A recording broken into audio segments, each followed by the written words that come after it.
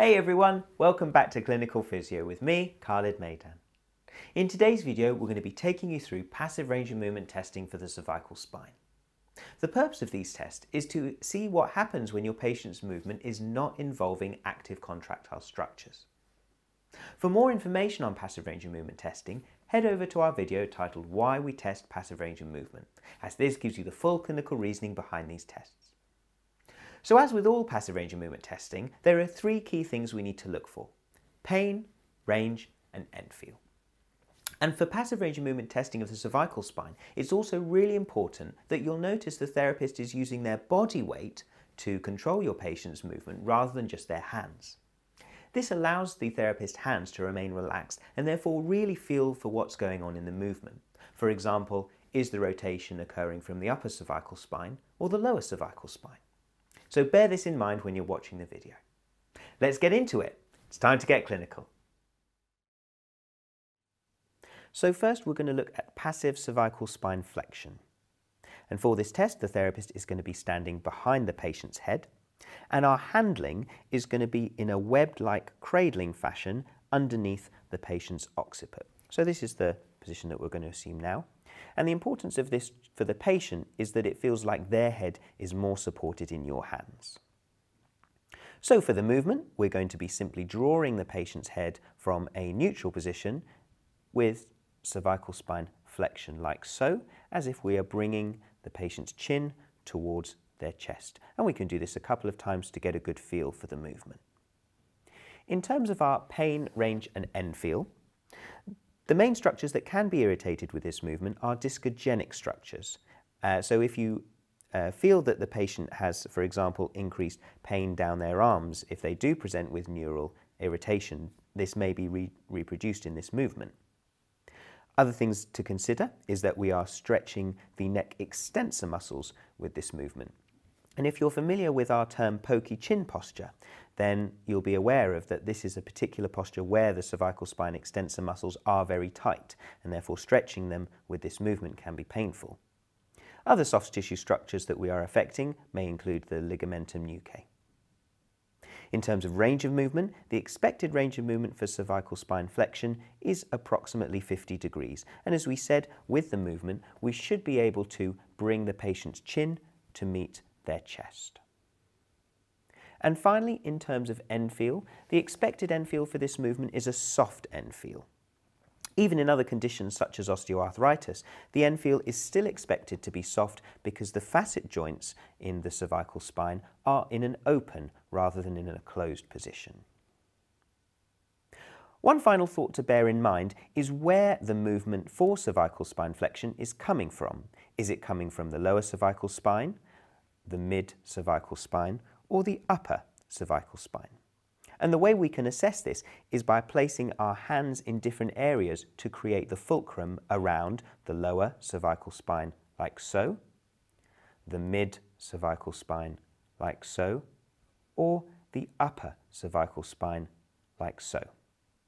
And when you're completing those movements, you can look to see if there is particular pain in either the mid, lower, or upper cervical spine, or if it feels more stiff in the mid, lower, or upper cervical spine, and this can tell you more about your patient's condition.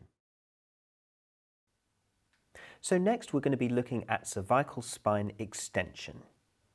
And for this test, the therapist is standing in the same position as they were for the flexion movement, and the handling is also exactly the same, where the therapist is cradling underneath the patient's occiput. So to perform our extension movement, it's important to create some space between yourself and the plinth so that the patient's head can be drawn in the gap and their head is over the edge to allow for you to take your patient's head into an extended position. And again, you may do the movement a couple of times to get a feel for how the cervical spine is moving. In terms of our pain, range, and end feel, starting with pain. The main point with cervical spine extension is that we are closing down the facet joints between cervical spine levels, and therefore conditions such as osteoarthritis may present with more pain for cervical spine extension. The expected range of movement for cervical spine extension is 60 degrees, and the expected end feel for this movement is hard as we are closing down the articular surfaces of the facet joints. Finally, as we said with cervical spine flexion, it is important to test whether or not there are differences in extension between the upper cervical spine, the mid-cervical spine and the lower cervical spine. So as a therapist, what we can do is change our handling by bringing our hands more towards the upper cervical spine to have a fulcrum at this position to test upper cervical extension, bring our hands to the mid-cervical spine to create the fulcrum for mid-cervical spine extension, and then bring our hands to the very lower cervical spine to create the fulcrum for lower cervical spine extension.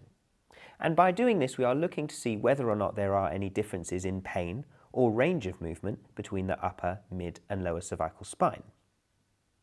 If there is, as a therapist, you may choose to mobilize the stiff areas and see if this makes a difference to your patient's condition. And also it might be important to encourage your patient to access more movement from the area that is more stiff to improve their symptoms. So now we're going to look at passive cervical spine rotation. As with the flexion and extension movements, the therapist is standing in the same position. In terms of our handling, we're still going to be forming a cradling movement underneath the patient's occiput, but rather than our hands being closer together, they may need to be a bit wider so that you can access the movement more easily. So I'm now going to assume that position with our model, and as I said, in this position you may not be able to see it necessarily, but my hands are a little bit wider rather than close together. So for the rotation movement, we're going to be going to the right and left sides. You may find it easier to test one side first and repeatedly test that side before going on to the other. So for example, we may start by accessing right-sided rotation, and we may test this a couple of times to get a good feel for this movement before attempting left-sided cervical spine rotation. You may also see from this position that I'm using my body weight to help my handling. So for example, when we test rotation to the right, I side flex my body towards the right side to ease the movement. And the same is on the other side. When we rotate to the left, myself, I'm side flexing to the left to make the movement easier. So that's in terms of the movement. Next, we're going to talk about pain, range and end feel. In terms of pain, it is also that the muscles on the opposite side are on a stretch, and it might be the facet joints or the stretching of those soft tissues that creates the patient's pain. What you can consider is where the patient describes their pain. If the patient describes pain with this movement closer to the joint surfaces of the neck, it may be due to the facet joints, whereas more peripheral pain or more distal pain may be in description of muscular pain. It's also important to consider that the majority of cervical spine rotation occurs from the upper cervical spine, and we can see this because the lower cervical spine is relatively neutral in this position. And therefore, if people report pain, they are more likely to report pain around the upper cervical spine, as this is where rotation occurs. Where the lower cervical spine is very stiff and finds it difficult to access flexion and rotation movements, this may be even more the case that pain occurs around the upper areas, because the upper cervical spine has to work much harder as a result of the lower cervical spine being stiff. The expected range of movement for cervical spine rotation is approximately 80 degrees, and the expected end feel for cervical spine rotation is a soft end feel. However, as we mentioned with conditions such as osteoarthritis, because of closing down of facet joints being more painful, you may have a harder end feel for cervical spine rotation with osteoarthritic patients. Finally, as we did with cervical spine flexion and extension, you can also try and mimic rotation of the cervical spine from different areas to see if this changes the patient's symptoms. So, for example, we can create a fulcrum around the lower cervical spine and try and access more rotation in this position by placing our hands around the lower cervical spine, or doing the same for the mid-cervical spine to access movement around this region, or upper cervical spine to access movement around this region. And again, we're doing these movements to see if this creates differences in pain or range of movement. If it does, for example, if there is more stiffness around the lower or the mid-cervical spine, we may choose to mobilize these areas or encourage our patient to access movement from these areas so that we can reduce their symptoms by increasing range of movement. So finally, we're going to examine cervical spine side flexion. For this movement, the therapist is going to be in the same position behind the patient's head, and our handling is going to be the same as cervical spine rotation, i.e. with our hands in a cradled position around the occiput, but with the hands further apart. So this is the handling that I'm now going to assume with our patient. So in order to take the cervical spine into more of a side flex position, as the therapist we need to change our body position to make it easier for our hands, and we're also going to test side flexion in one position a few times to get a feel for the movement. So if we start with right-sided side flexion, as the therapist I'm going to perform a gentle lunge into the right side, and this will help ease the pressure on my hands. As we said, we're going to gently take the patient's cervical spine into side flexion a few times on the right to get an idea of the movement on that side, and then we're then going to repeat the same to the left. Again, as a therapist, I perform a gentle lunge, and we gently take the cervical spine towards the left to get an idea of how the movement is going. In terms of our pain, range and end feel, some of the main structures that are affected with the cervical spine side flexion movement are the facet joints, and in particular it's the facet joints on the same side that we are side flexing towards which are closing down, and therefore this may be where patients report local pain because of that closing down, particularly for your osteoarthritic patient where the joint surfaces closing down can be more painful. Your patient may also report increased pain on the opposite side, as this is where soft tissue is stretching. And so if your patient in particular points towards pain further down the upper trapezius or more towards the shoulder joint, this may be the reason for their pain. We also know with cervical spine side flexion that the majority of the movement occurs at the lower cervical spine. And you can see that in this position there is a much greater angle at the lower cervical spine compared to the upper cervical spine. So patients may be more prone to reporting pain in the lower cervical spine than upper cervical spine with this movement. The expected range of movement for side flexion is 45 degrees, but this can often be limited with your osteoarthritic patient.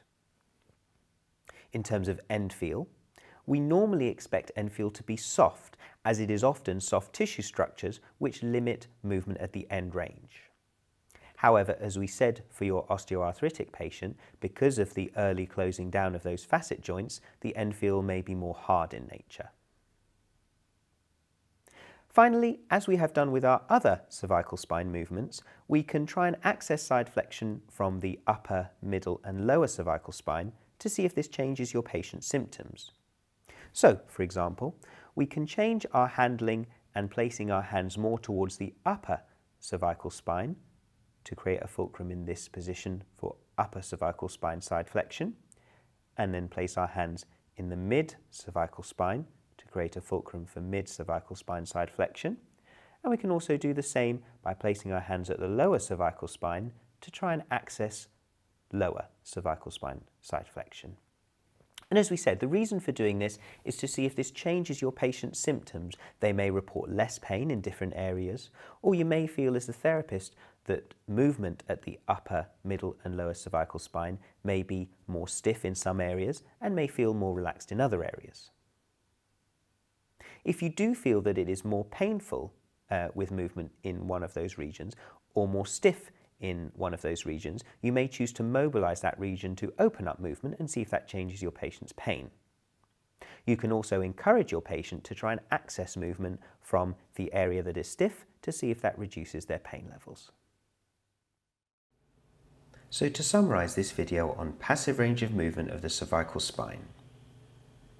Passive range of movement testing of the cervical spine is completed to assess the patient's movement when contractile structures are inactive.